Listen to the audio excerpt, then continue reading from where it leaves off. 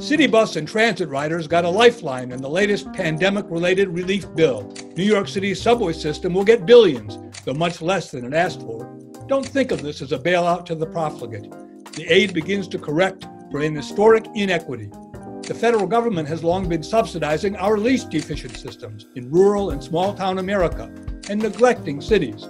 Transit aid in a time of crisis should not reward cities for decades of fiscal mismanagement, but should help them get past COVID and chart a path to stability. New York's is the most used public transit system in the U.S.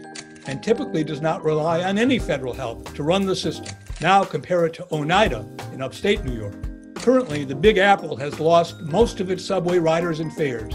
Congress filling that gap is necessary and timely, lest cities be robbed of the ability to rebound. Any post-pandemic aid should require that they economize. But when it comes to transit, cities should no longer be disfavored.